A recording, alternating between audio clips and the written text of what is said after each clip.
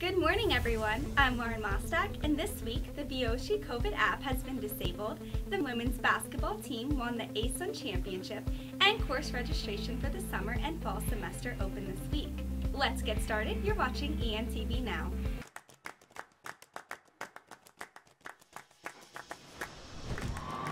Hi guys, and welcome back to Hard Hitters. This week, I'm your host, Sarah Mankman, and FGCU began asymptomatic testing. And we're going to play Guess the Song. You're watching ENTV Now. As FGCU is trying to return back to normal, the Veoci app will no longer require students and faculty to fill out the survey. On March 7, 2022, the app was disabled and the daily reminder emails to fill out the daily questionnaire will cease, and the COVID-19 hotline has gone offline.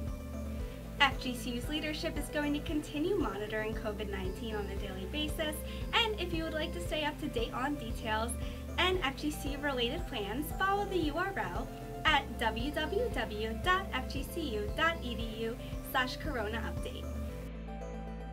The women's basketball team finished off the ASUN tournament in the finals, beating Jacksonville State with a 15-point win, 69-54 on March 12th. The number 20 FGCU Women's Hoops claims 9th ASUN championship title. FGCU is now 30-2 all-time in the ASUN tournament and have won 6 straight titles. Overall this season, the win marked the 7th straight win for the Eagles and the 22nd of the last 23 games entering the NCAA tournament. The women will go up against Virginia Tech on March 18th and the start of the NCAA tournament. Congratulations, ladies. As we approach the middle of the semester, we are reminded that course registrations for summer and fall have opened.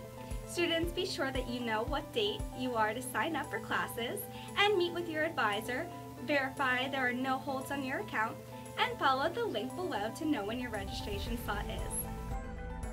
Thank you for watching ENTV Now. Be sure to check out our ENTV Eats segment and the new ENTV Does Ice Skating segment.